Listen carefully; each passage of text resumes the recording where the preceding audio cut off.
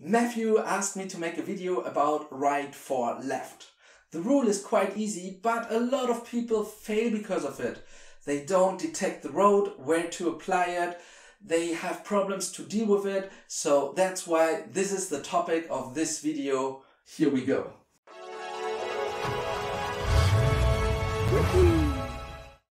We are in exam together and you are driving through residential area.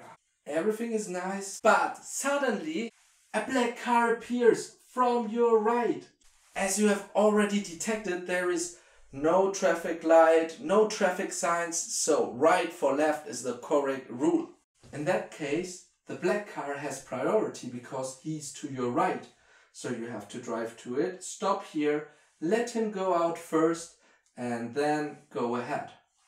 This is quite easy because it was easy to see the road and it was even easy to see the black car.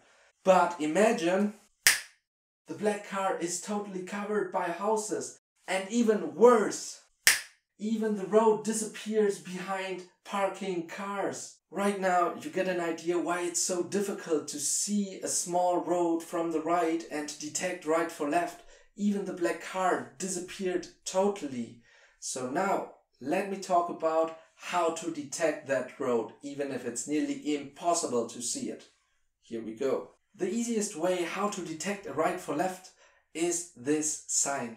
You will always find it close to the road that you're still able to take action. But in the most cases you don't have such a sign. So the next tip is watch down, because often you will see lines like that on the floor. If you see these lines, it is always a sign that behind of it will show up a road from your right. So pay attention. Be aware if you notice these lines. The third tip is watch out for street signs, like this for example. Sometimes it's easier to see such a sign than actually seeing the beginning of the road. So watch out for signs like these.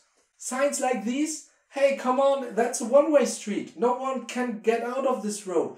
Why should I take care for right for left? Have you seen the sign below it? Bicycles can come out of such a one-way street. So even if there is no sign like this, be careful, drive carefully to it, because right for left implies bicycle drivers as well. So drive carefully, there might come a bicycle out. But tell me, what should I do if there's absolutely nothing? How can I see such a road? Every road has a name, and watch out for road names, signs like this. If there's absolutely nothing, you will still find a name for the road. It's a special sign, for example in white, it can be in blue as well, depending where you are. Make sure you pay attention to signs like this. This will help you to detect the road and to act accordingly. Now let's talk about how to deal with the right for left and the 4 steps how to convince the examiner that you're in total control of this situation. The first step should be pulling gently the brake down to slow down. After slowing down, the next step should be going into first gear. The first gear helps you to get slowly closer to the road to the right. Then be prepared for braking. We call it in German bremsbereit.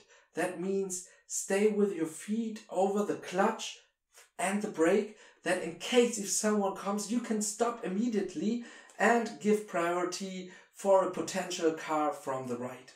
Now you are prepared to brake, so the last step out of 4 should be turning your head to the road to see if there's someone in.